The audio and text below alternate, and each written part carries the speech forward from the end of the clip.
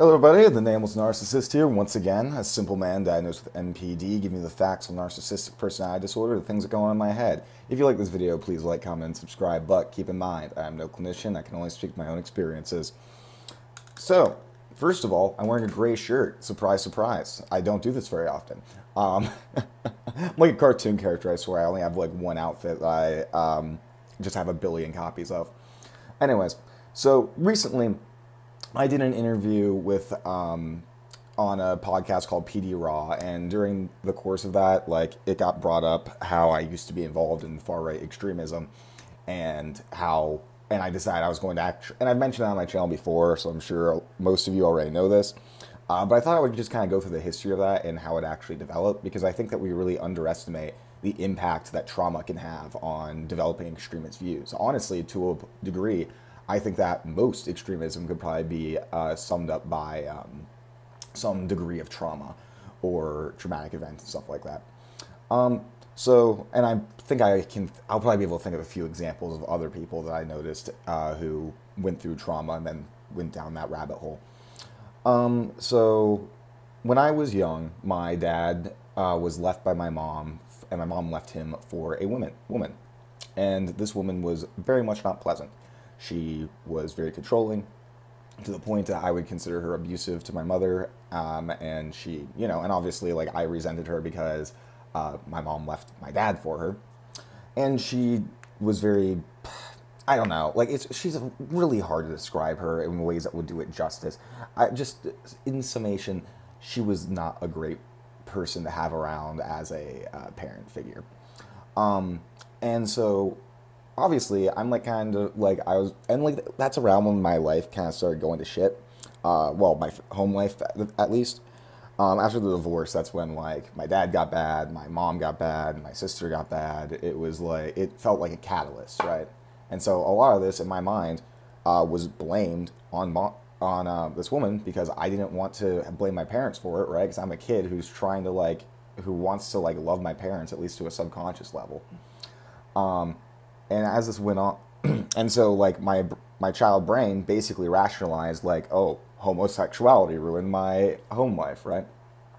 And which is like, and having views like that made it a lot easier for me to kind of cope with what was happening, but in an unrealistic sense. And then this is kind of where the issue came, because my only even right wing at all view at that point was basically anti-homosexuality and the nuclear family unit, stuff like that. It was like the only real thing that was the only thing I really believed that wasn't very, like, I was an atheist at this point. I was very liberal. I was like an environmentalist. Like, everything else, I was very, very in the camp of I am a leftist. But the thing is, in these political circles, as I got more involved in politics, people in those circles were not willing to have a dialogue about homosexuality like that, right? My comments about it would be shut down, or I'd be called a bigot, or eventually I would just be excluded from these groups without an actual dialogue about what I believed and why I was incorrect and stuff like that. It was just, and in fairness, even if there was an actual dialogue surrounding it, there's a good chance that, it wouldn't have mattered, but still, there wasn't even an attempt most of the time, which, in fairness, I'm sure to a lot of people, and for people that did know where that was coming from, they probably would have seen that as a pointless endeavor anyway, but I think it could have probably changed some things. But anyway, so the only groups that were willing to tolerate me were ones that basically were very far-right extremists. Sorry, fucking people love to message me when I'm recording. I swear to God. It's the only time people want to talk to me is when I am recording. Jesus Christ. Anyways, but yeah, so all these leftist groups obviously aren't going to tolerate me. And even most right-wing groups wouldn't tolerate me, right? The only ones that would really tolerate, the rhetoric that I was spewing about homosexuality was these extremist organizations and groups.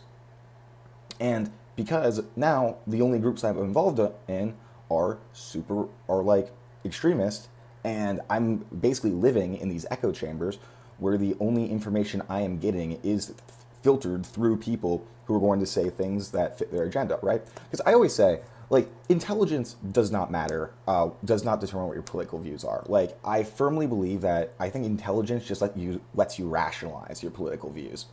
Like, I mean, I knew some very, very intelligent people in these groups. Like, these people aren't stupid, and they know how to get information to make a convincing argument for these ideas. I think one of the biggest mistakes that we make about extremism is that we don't take it seriously, because to us on the outside, this information looks so ridiculous that we aren't willing to engage with it honestly, when in reality, if you listen to them, they aren't dumb people. Like, there's a lot of these people there that can convince especially impressionable people pretty easily, because they're able to get this information, filter it through their narrative, and paint things along those lines, right? Like, even now, there's some of those things, like the facts that I know from those, like, it's like the facts are always true, but the conclusions that they went to using those facts were what was problematic. You know what I mean? So, like, and I just think that was that's a big mistake that people make. And I guess, like, my whole point of this video is that, like, because I kind of want to cover my ass, because in the future there might be somebody who says something like that is unsavory or racist or whatever, and I might not address it, because I used to be a far-right extremist, and that came from my trauma. And eventually I got out, of course. And, like, people ask, like, how I got out of it. Like, honestly, it was just that, like, I lost interest. I lost the passion for politics. And once I didn't have all that emotion driving it, like, I kind of was able to recognize more of, like, okay, maybe that belief that I had is kind of not great.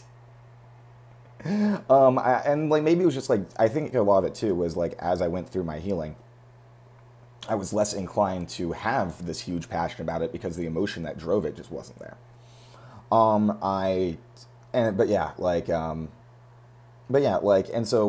So I know that these beliefs do come from trauma often, and so if somebody is working on themselves and healing, and they hold a belief like that, as long as they're not, like, you know, if being like a terrorist, which in fairness I wasn't a terrorist, but, like, I knew literal terrorists. Like, I knew people, like, from, like, Adam Waffen.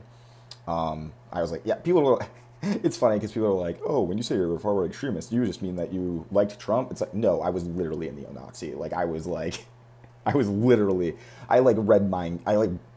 carried around Mein Kampf with me. And I read a lot of fucking fascist shit back then. That was, I know way more about the ideologies behind and philosophies behind fascism than any one person ever should know. I swear to God. But yeah, and so I'm not going to address it in a super harsh manner, because I'm like, okay, if this person is healing, then hopefully as time wears on, they are going to lose those beliefs, as long as they're not doing things that are being actively damaging, right? And you can make the argument that just trying to talk about those beliefs can be damaging in a way. Sure, but I think there's a line, there's a gradient there of the amount of damage that I find not permissible, but, like, what's the word? But, like, yeah, I guess permissible. Because, like, I had a big part of how I got through that was I have a friend who is actually trans, and they basically helped me they stuck around me because they knew where my trauma came from, and was a positive influence in that regard, and did challenge some of these beliefs that I had, so they didn't become as ingrained as they would have been otherwise. And I think what's interesting too is how narcissism, like how fascism would appeal to narcissism and a lot of pathological traits that I had, right? I mean, like, you can take nationalism as a pretty easy example of, like, that is cultural narcissism, right? This is it's being grandiose about your culture, about your ethnic group, your, like, people, whatever you want to call them. It's like, oh, I am part of the best group of people. And, like, and I specifically say grandiose because it's usually not just pride. I mean, I would try to, when I was a far extremist, to try to convince people of that, but looking back on it, I think it's pretty, I mean, I was just lying to myself, where it's like, okay, I am part of a superior group of people, therefore, and I always say the difference between pride and grandiosity is the hierarchy in my mind. And speaking of hierarchy, that was a huge part of fascism too, the appeal of hierarchy. And then there's the, like, oh, embracing the family unit and stuff like that, where for somebody that comes from a broken home, that looks pretty damn good, right? Especially when, like, you are deeply traumatized based around that. there's a lot of aspects about fascism that actually, that I do believe, like, is inherent, like, makes people who are narcissistic particularly vulnerable to those lines of thinking, because honestly, in a lot of ways, fascism does line up with the worldview of a narcissist. And not to say that, like, all narcissists are going to become fascists or whatever, obviously. Like, I mean, I read a post here once about how there is, like, some narcissists in leftist circles who were, like, very angry when people are like, oh, like, you have to have empathy to be a leftist. And they're like, well, that's stupid. I don't need to have empathy to have any political views. Right? But yeah. And I guess, like, another message I just want, I think it's easy for us to dehumanize people that we view as extremists just because of how dehumanizing they can be, right? And we basically, we forget that they do have humanity to them because they, you know, say things that we associate that are kind of monstrous a lot of the times.